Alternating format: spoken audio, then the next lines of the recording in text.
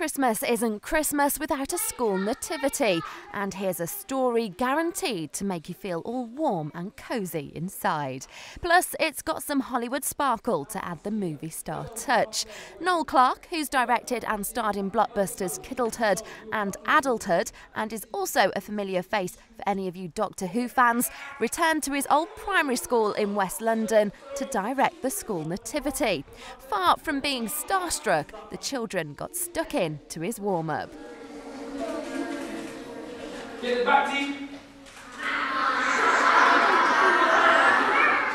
Encouraging good dental hygiene as well as some good acting skills. Bonus. So why did Noel decide to take a break from movies to go back to the classroom? I hadn't been back to my school in a long time, and I think when I was young, and I knew at a young age, like 5 or 6, I wanted to act, but I didn't really know what it was.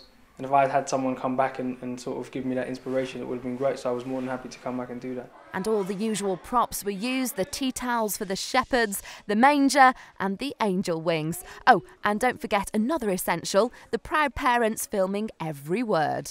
Wake up, wake up! You have to go to Bethlehem to be counted. Soon they came to Mary's house. Wake up, wake up! I didn't ramp it up too much. I wanted to keep it traditional. I didn't want to just come in and ruin years of tradition.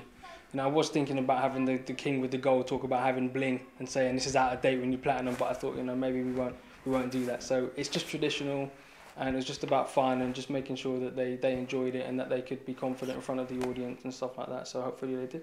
So I'm guessing it was hard work directing a bunch of 5 to 7-year-olds. No, in fact, they're better to direct than some actors and actresses who have, you know, years of jaded egos and stuff like that. When they're kids, it's all about enjoying it and having fun, and they've got the energy to do it, and they're very receptive, so I enjoyed it a lot. No Divas drops. And with those adorable faces, you couldn't get angry, could you?